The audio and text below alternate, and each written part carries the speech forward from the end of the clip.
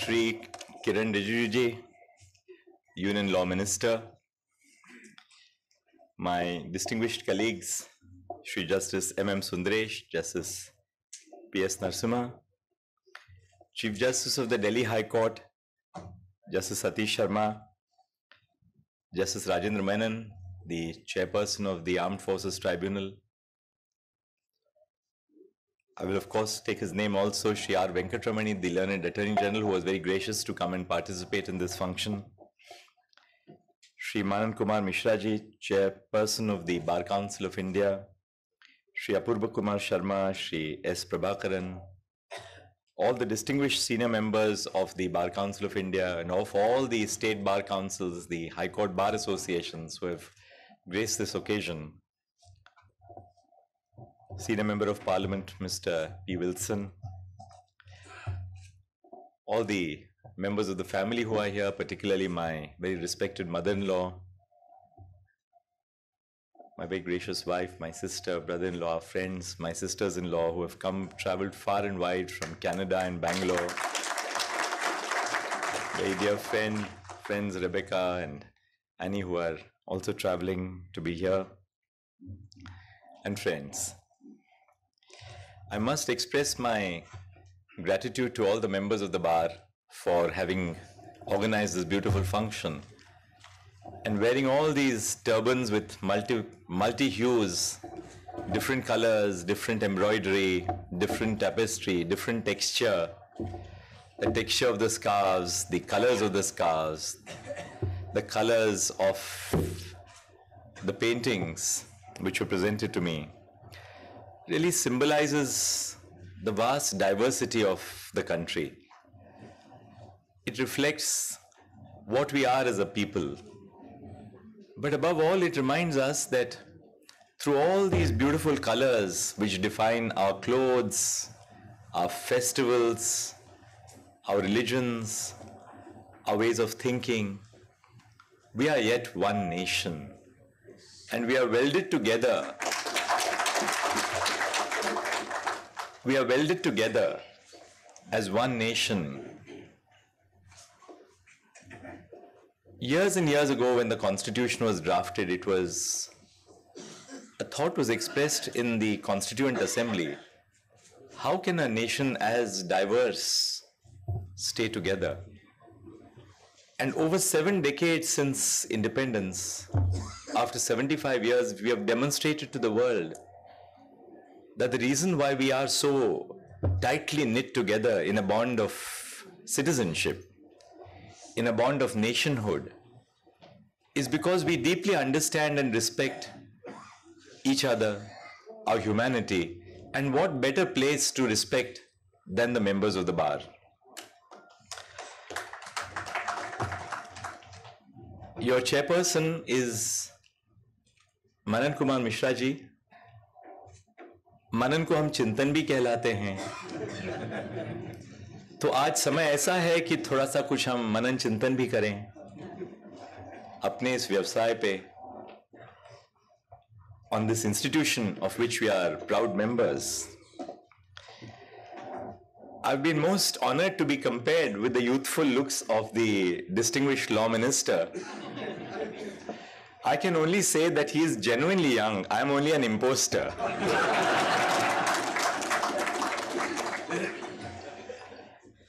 While doing a quick Google search a short while ago, I realized that I was 12 years and 8 days old when the law minister was born.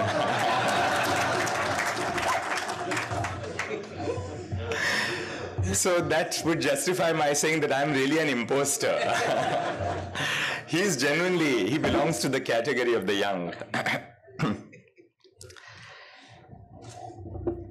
My early years in the legal profession were years of learning, of imbibing, of sharing small luxuries, small pleasures, like the bar canteen, where we would discuss law, we would discuss all the social issues of the day, and we would think that the weight of the nation was on our shoulders.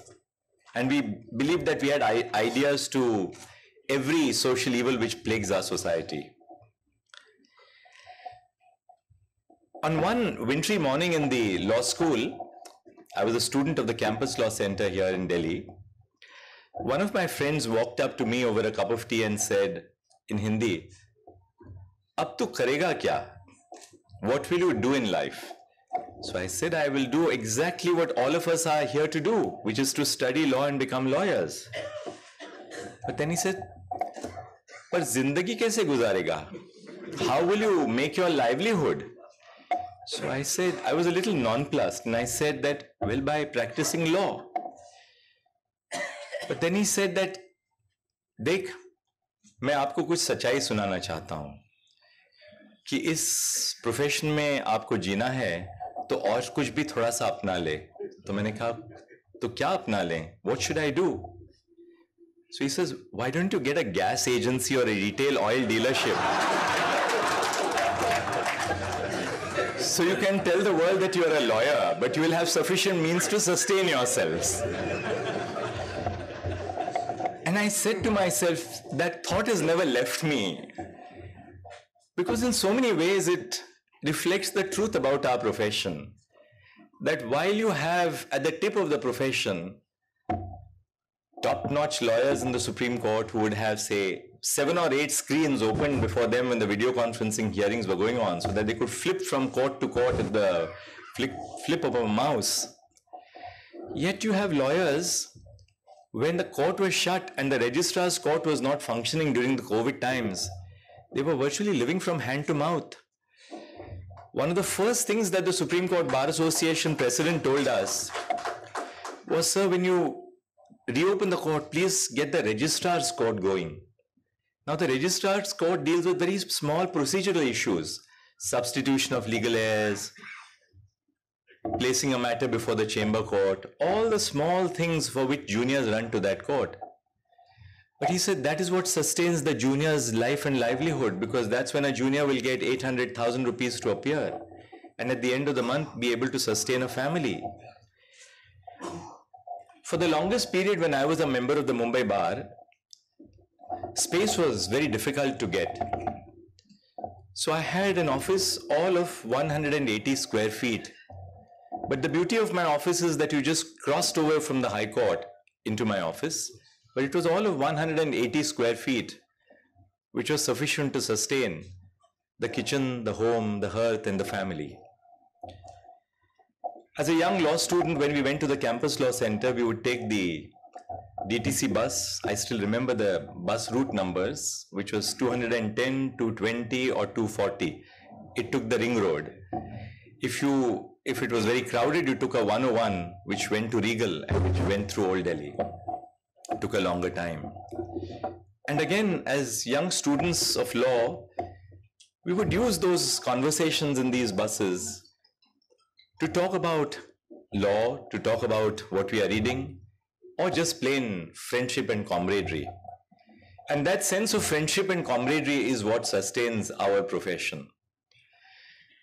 All of us in the profession, and when I say all of us, I don't mean the judges, because by training, we do not have a political ideology. We decide cases on the basis of the law.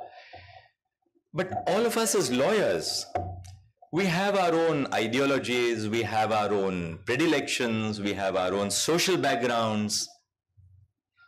But the beauty of the legal profession is that when we wear that black coat, a white shirt and black trouser, and wear that gown over us, it kind of masks everything that lies underneath. And it is a reminder to us that irrespective of what we profess or believe, we are all involved in one common mission, which is the mission to do justice to common citizens.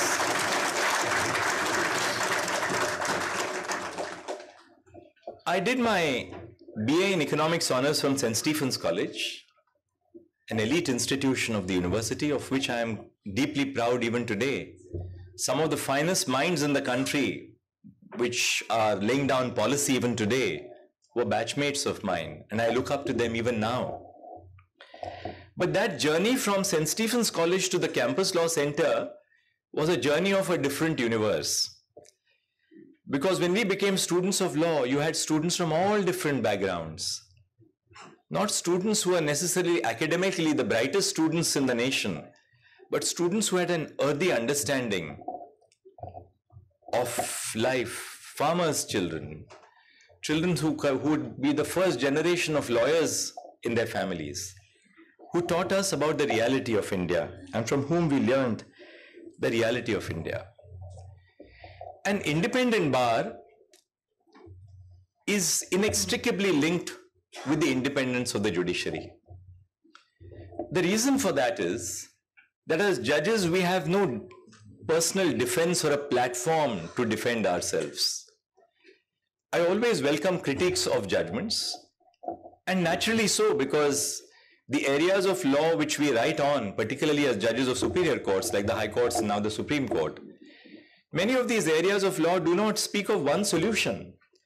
Even when we deliver a judgment or write something, you go back and ask yourself, is this the best solution which I have found? You would be a hypocrite if you didn't question yourself. So because we write on areas which are so complex, socially complex, there are bound to be differences of opinion, and any critique of the court is welcome.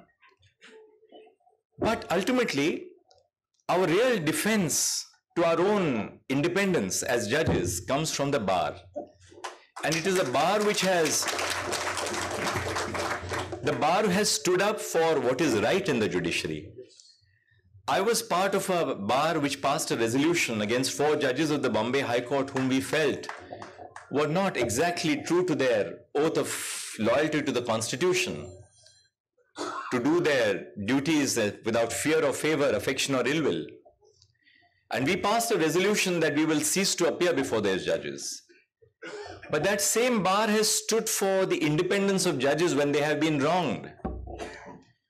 So we are, in that sense, when we are members of the bar, we are the conscience keepers of the nation's judiciary, conscience keepers of the quest for justice to common citizens. The district judiciary, whom so many of you represent as bar councillors, is the first point of interface with our common citizens. When a common citizen has a problem, say an arrest or a threat of arrest, the first point of contact is that when you apply under section 438 before the court of competent jurisdiction in the district judiciary and seek anticipatory bail, at the stage of remand, that is the point where the citizen has the first interface with the system of administering justice in our country, not with the high courts, not with the Supreme Court, but with the district judiciary. Our district judiciary is really confronted with a paucity of infrastructure. The central government has a large number of schemes, but the monies which are meant for the district judiciary have to devolve on the district judiciary for improving the infrastructure. Just the other day, when the Supreme Court Bar Association felicitated me, I pointed out the reality of the district judiciary as it functions. I pointed out that when I was the administrative judge of the district of Kolhapur in Maharashtra, there was no toilet for women judges. And the women judges told us, as administrative judges, that we go to work at 8:30 in the morning, and our first interface with the toilet is at 6 o'clock in the evening when we return home. We feel extremely awkward to go to the public toilet for women because we have to cross the under-trials who are sitting just outside the toilet, and I'm then sitting in the court. Just the other day, I read a report about the fact that there was no toilet for women in Hathras. Now, this is not just a problem of funds, it's also a question of commitment, of us to ensure that funds which are made available are truly employed for the purpose for which they are intended. But yet our district judiciary soldiers on. As we saw, our district judiciary soldiered on during the times of the COVID-19 pandemic. Our lawyers suffered very grave distress during the course of the COVID-19 pandemic. Just as society suffered distress. Yet our bar associations tried to keep the flag burning, the torchlight burning, and the flag flying high by providing for assistance to lawyers. So this was a great mission which the Bar Council of India, our High Court Bar Associations, the District Bar Associations did to protect young lawyers, middle-aged lawyers, who live from month to month, who have no resources to fall back upon if there is a point of distress. Much has to be still done for improving the service conditions of our district judiciary. But above all, we have to bring to our district judiciary a sense of dignity, a sense of self-worth, a sense of confidence in their own respectability, which is why I always say that our district judiciary is not a subordinate judiciary. It is really the district judiciary which is equally important in the affairs of the nation's judiciary as in the High Court or the Supreme Court. The Supreme Court may lay down these big ticket judgments, as they called, important issues which are decided by the Supreme Court. But the district judiciary, in those small cases, they define the peace, the happiness, tranquility, and faith of common citizens. The way we look at the district judiciary affects deeply our own personal liberty as citizens. If district judges do not have the confidence in their own abilities, in their own respect, in the hierarchical system, how would you expect a district judge to grant bail in an important case? It is very easy to have a general mantra in a criminal case. The offense is a heinous offense, therefore there shall be no bail. This is an offense involving murder. This is an offense involving rape. So there shall be no bail. But we know as judges, and you know as lawyers, that even within that category of cases where the offense is heinous, there may be a tendency to rope in somebody who is not exactly guilty. We also know that sometimes informants tend to over-exaggerate a first information report. Now, how do you sift those who may be guilty from those who may possibly not be guilty? That is the art of the district judge himself, and that is what the lawyers have to point out to the district judiciary. And it is when we do this common mission, the higher courts are getting flooded with bail applications. I've just taken a decision as Chief Justice of India that there are 2,000 bail applications pending in the Supreme Court, 3,000 transfer petitions pending in the Supreme Court, 5,000 out of the total pendency. So we decided at the full court meeting the other day that all benches of the Supreme Court will take 10 bail applications every single day. The idea being that we have 13 benches today. So 130 bail applications will be disposed of, 650 at the end of 1 week. Hopefully at the end of 4 weeks we would have, of course there will be fresh bail applications. But this turnover has to constantly be maintained of matters which are filed and matters which are disposed of. But the reason why the higher judiciary is getting flooded with bail applications is because of the reluctance of the grassroots to grant bail. And why are judges at the grassroots reluctant to grant bail? Not because they don't have the ability, not because the judges at the grassroots don't understand the crime. They probably understand the crime better than many of the higher court judges because they know what crime is at the grassroots in the districts. But there is a sense of fear that if I grant bail, will somebody target me tomorrow on the ground that I granted bail in a heinous case?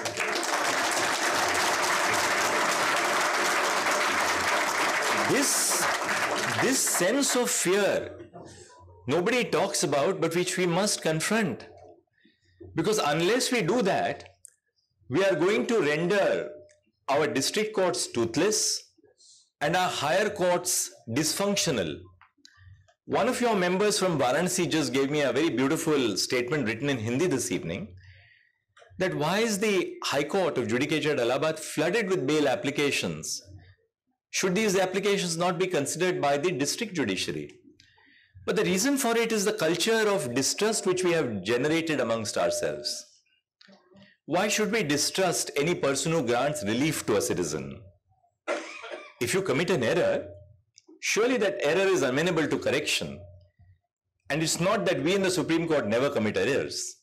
As they always say, the Supreme Court is not final because it is right, but it is right because it is final. So the process of dispensing justice is so intrinsically human that we have to learn to trust our district judiciary. Because it is when we learn to trust our district judiciary that we will truly answer the needs of our common citizens who seek access to justice. As chairperson of the E-Committee, I've been greatly benefited by the collaboration with the Department of Justice, which the Law Minister oversees as both Minister for Law and the Justice wings.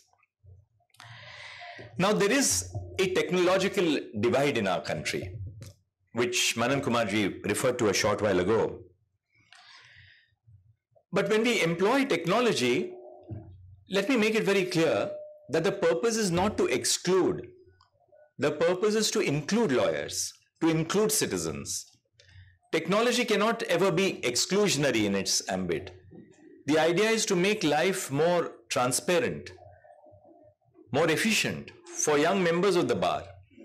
Let me give you an example. If a young lawyer today wants to access Supreme Court judgments or High Court judgments, you have to pay a hefty fee to purchase a software by one of the top software providers. One of the things which I felt was, is there no way for us to provide these judgments free of cost to young lawyers? Of course, all of you, as many of you are distinguished seniors of the bar, and you are most welcome, as I am provided a very fine software by the funds of the Union of India as a judge, because you require these funds for proper software for our judges. But look at the plight of a young lawyer before a civil judge junior division in a taluka court. We today on the National Judicial Data Grid, we have 77 lakh High Court judgments which have already been uploaded.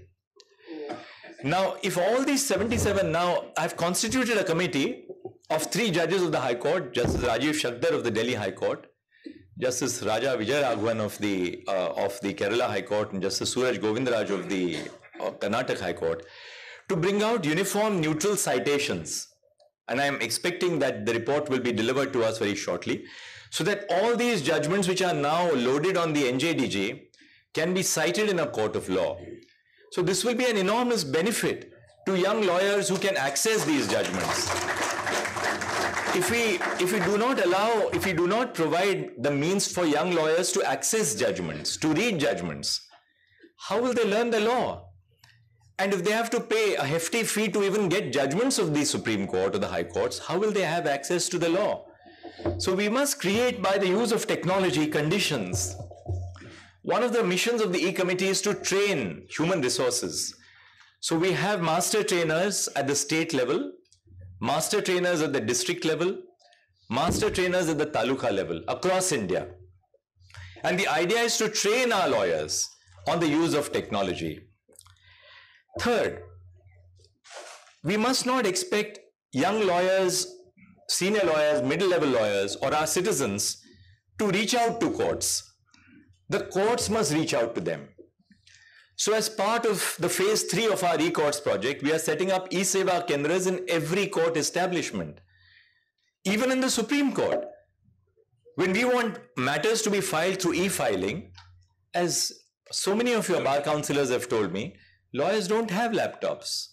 Young lawyers may not have desktops. But why should the court system exclude them? So we propose to set up, and we are in the process of setting up e-seva kendras across India in every court establishment where all these services will be available. Under the Digital India mission of the Union Government, the CSCs, the service corporations, are going to provide e-services at the level of every Gram Panchayat. We have fused our e-court services with the CSC centers so that down to the level of each Gram Panchayat, these facilities of courts, whether it is in terms of knowledge about the next date of hearing, judicial orders, various other services can be provided to all our citizens.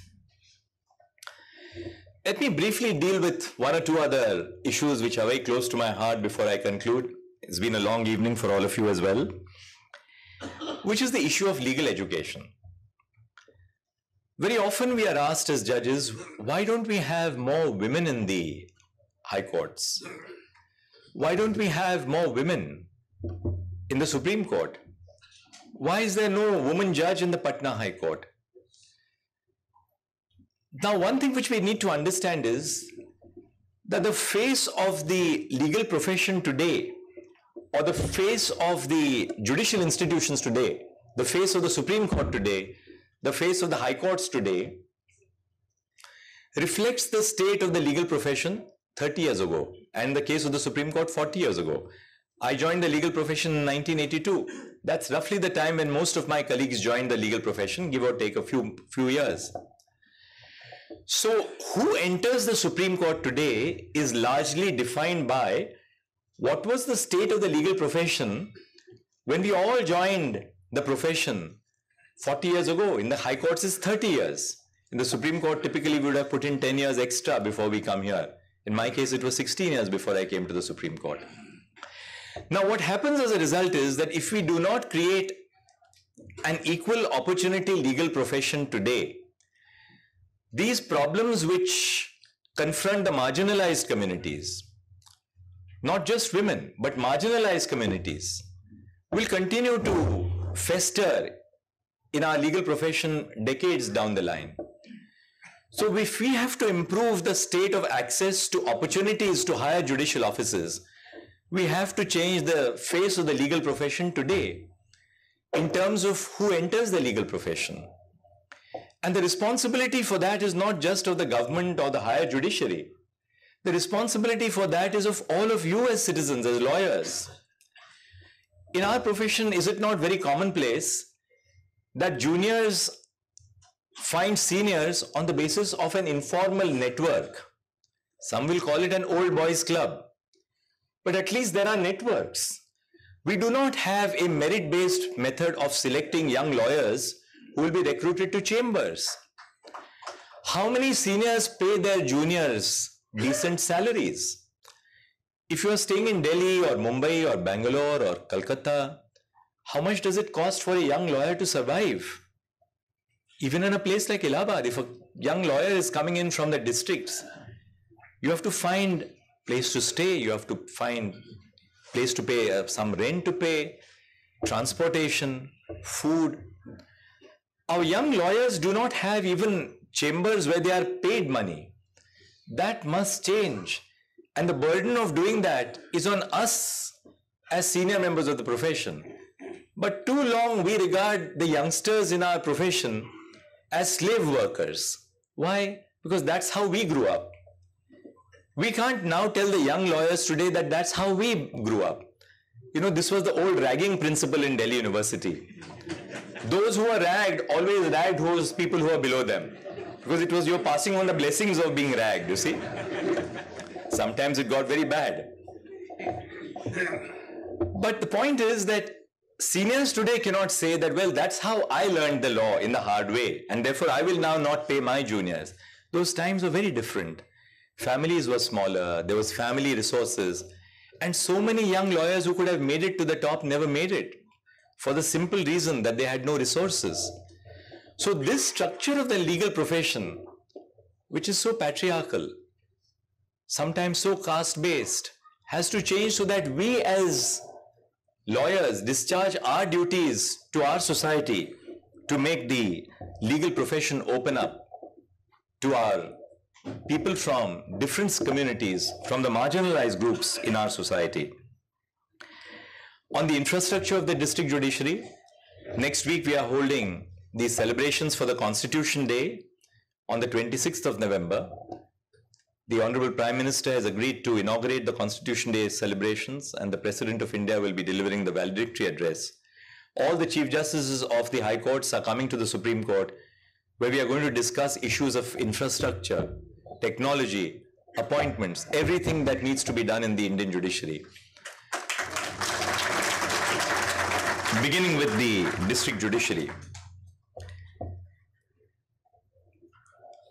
I'm very happy that the Bar Council of India is setting up a new university, the new International University at Goa. The National Law School of India University, which was set up in Bangalore, has become now a front runner for change. When I was a young lawyer, people first went to medicine, then they went to engineering, then they went to architecture, whatever. If you had nothing else to do, you also went into the law. But which is not to say that the best did not get into the law. The best did get into the law. Because it's just that you probably didn't have the mind enough to be a doctor or an engineer. Now the best are coming into the legal profession. The Bar Council of India has a very large role and credit for that by setting up the NLSIU at Bangalore under the auspices of Professor Madhav Menon. And then the movement spread. You now have national law schools all over the country. Some of them are surviving well, some of them are only national in name. But you have excellent national law schools, including those at Kolkata, Delhi, Hyderabad, in Jodhpur. So, the national law school movement has given rise to serious lawyers in the profession. Many of them are now joining the district judiciary. And we need to tap this talent so that the young lawyers who are being turned out from the national law schools at the end of 5 years of study, they become judges in the district judiciary, and eventually they will move up into the higher echelons. The recent recruitment in Rajasthan to the district judiciary gave rise to a situation where over 60% of the women of the people who were recruited were women. That's a clear sign of the changing times. Just as women's education is now catching up, more and more women are not joining just the armed forces, thanks to the judgment of the Supreme Court, but they are now entering the portals of our profession, and they will become distinguished lawyers of tomorrow. But my concern is that the optimism, the sense of hope, the sense of being proud citizens of this nation, this should not desert our young people when they actually enter the legal profession, when they come face to face with the reality of the legal profession. In the law schools, they'll read about all our constitutional jurisprudence. They'll read about, some of the best cases on criminal jurisprudence, whether it is Gurbakh Singh Sibia or Machi's case, or, just name it, and you'll have them be so conversant with those cases which define personal liberty for our citizens. But when they come into the court and they have their first interface with court, that sense of optimism should not give way to cynicism. And I think the burden is on all of us, in whatever capacity we are, whether as administrators of the bar, as judges of the High Court and the Supreme Court, to keep the sense of optimism alive. And therefore, I always, when I have a young lawyer who appears before me, I will always spend a little more time. I know that there is a pile of arrears waiting for us to dispose of as judges of the Supreme Court. But at the end of the day, I feel that, well, for all the work that we do, these arrears are not going to go away overnight. But then if I spend 10 more minutes with a young lawyer and give them a little guidance on how to argue a case, something good has happened for the institution of justice in our nation. So I will request all of you, so many of you are senior members of the profession, to do your own bit. Spend a little more time with your juniors. Give them better access to education. And the level of talent is so enormous. Last year I had one slot for a law clerk. There were 650 applications for that one slot of a law clerk in the chambers. It just shows you the quality of the talent which is there in our country. Now the question is about not generating the talent, but how do you utilize the talent in this task of nation building by creating appropriate conditions for them to work and to survive. Finally, as I conclude, let me just say that I hope that my tenure as Chief Justice would be marked by a sense of harmony and balance. One thing which I think what I learned, and I've been asked this repeatedly in the last few weeks, the press wants to get some sound bites out of you. I don't think I provided adequate sound bites. But one thing which I have always learned from the elders with whom I associated, not just within the family, but outside as well, elders who I even now respect, is that what defines a good life is a sense of harmony and balance, to eschew positions which will destroy stability, harmony, and balance. Because harmony and balance is crucial to maintaining the tranquility of our society. And courts, as institutions of governance in the country, have a very important role to define that sense of harmony and balance. I did that as Chief Justice of the Allahabad High Court when I moved from Mumbai. It was a very different learning experience. Mumbai was a commercial city, high value matters. You opened a tax case and it was 5,000 crores. And you didn't bat an eyelid and you looked only at the legal principle. We were trained to do that as company court judges, as tax judges, as commercial court judges. When I went to the Allahabad High Court, I realized that you were dealing with issues of primary teachers.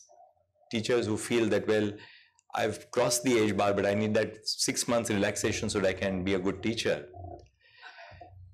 On harmony and balance, just one last word and I'm done.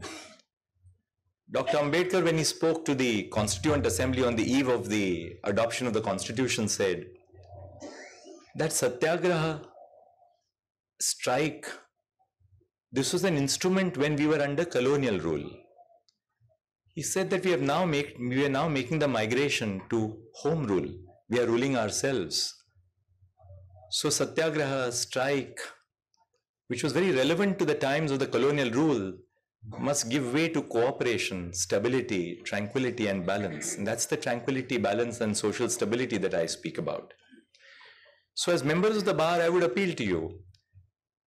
I was Chief Justice for 3 years in Allahabad. We had a couple of strikes. But I would always call upon our lawyers and say, come on, talk to me. What's the problem that you're facing? Why this feeling that we strike against each other? Because when lawyers strike, you don't strike. Who suffers? The consumer of justice for whom we exist suffers. Not the judges, not the lawyers. Possibly the lawyers, because after a few days the fees start drying up. But the greatest sufferer is the consumer, the person for whom justice is meant. So I think so much of what confronts us in terms of our problems, in terms of our pendency, can be resolved by dialogue, by understanding. And I think it's important for the members of the bar to also realize that so very often when we take decisions in an administrative capacity in the Supreme Court, we are looking at things in a national perspective. Lawyers say coming from the district judiciary, and I don't blame them, will look at it from their district judiciary perspective. Members of the bar from a high court will look at it from the perspective of that particular high court. I always tell colleagues from the high court, now that I interact with them so often, that the Supreme Court does not reverse a high court because you are wrong. But sometimes you feel that the view which you are taking is a better view from a national perspective, from the development of a national scheme of judicial precedent. Not because the High Court was necessarily wrong. Because there are always two shades to a legal issue, as we know, or a social issue. So you must always trust. We must also learn to trust. Of course, question those in authority. But we must always learn to trust those in authority to a certain extent, at least, that they have the best welfare of the institution at heart. Sometimes, if you have the best welfare of the institution at heart, you have to take some tough decisions. But if we didn't take those decisions, it would be so easy to say, well, I'll have a nice time until the Constitution tells me to retire. Well, everybody, if we all did that, how would the country be a better place after a few years? So our mission is just the same. I must thank you from the bottom of my heart for the beautiful reception, the beautiful function. Usually I've been here when other Chief Justices, my predecessors, have been felicitated. And I would sit back and I would chuckle at, these large bouquets being handed over. Now it was my turn today to receive all of them. But I realized that, each bouquet, each of those scarves, each of those turbans carries the weight of the expectations of the nation. So I'm sometimes worried about the weight of the expectations, because after all, I'm only a human being. And all your earnest desires and efforts are subject to so much, which the environment in which we live also affects and produces in terms of consequences. But we'll try our best, and I'm sure that you'll at least have one assurance from me that everything that I do would be in the interests of preserving the institution of justice so that it continues to have the faith of our common citizens. Thank you.